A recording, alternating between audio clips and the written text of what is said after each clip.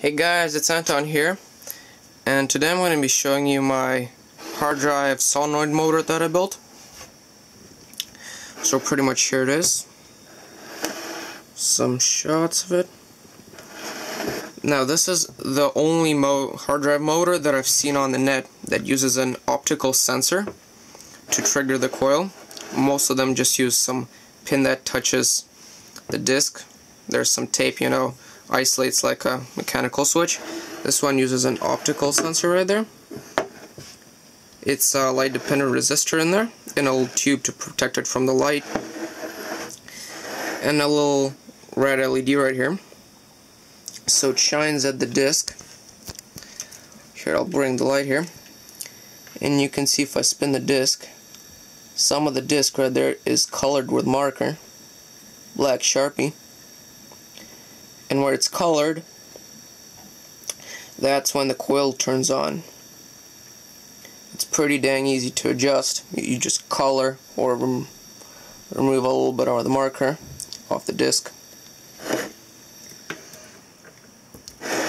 There I just have a little pin going right into the hard drive spindle. A little bit of a screw right here, connected with a bit of PCB. Here are the power inputs.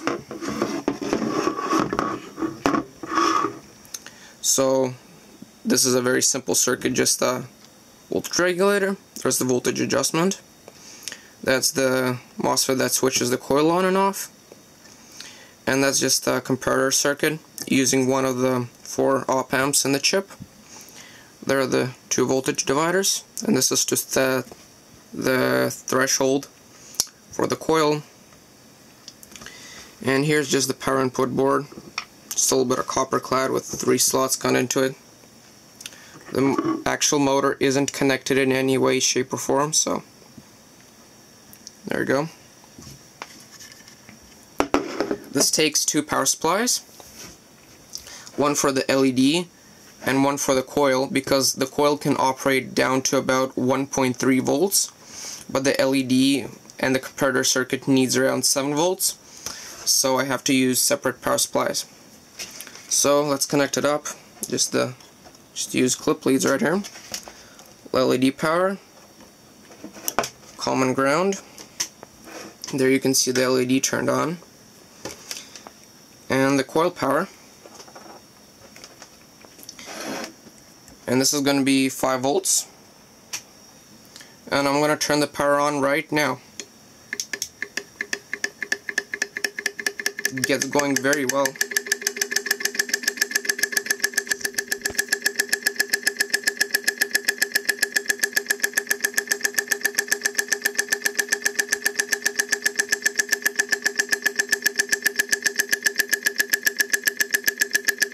If I actually turn the light onto full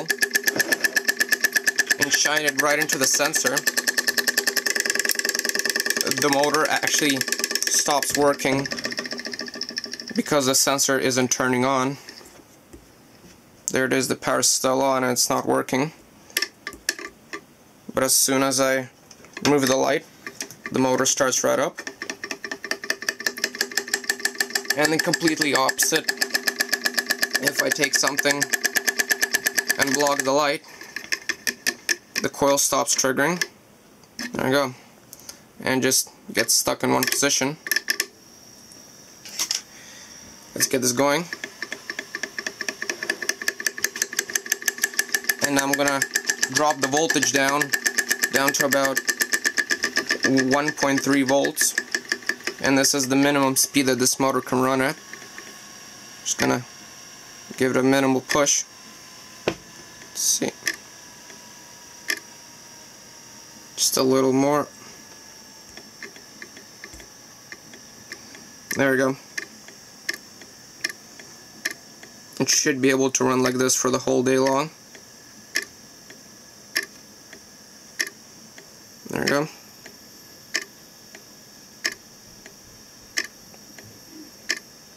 .5 volts.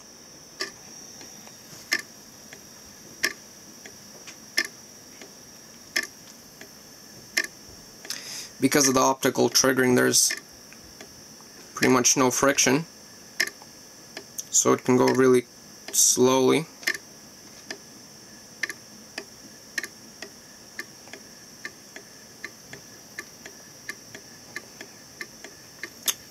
Okay, let's now get the speed up a bit.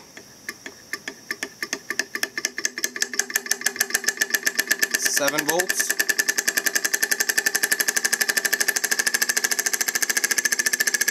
12 volts.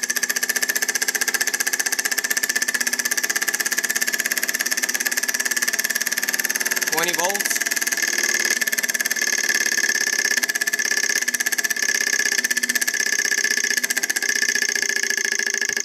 The coil is starting to stink, so I don't want to take it past that. That is 20 volts.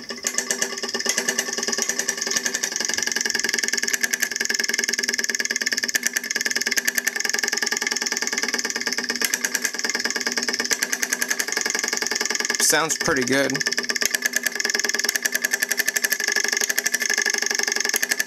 And here's 31 volts.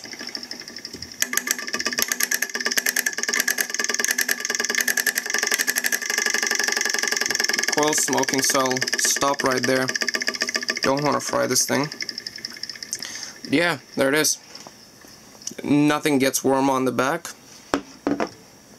Runs real well. And thanks for watching.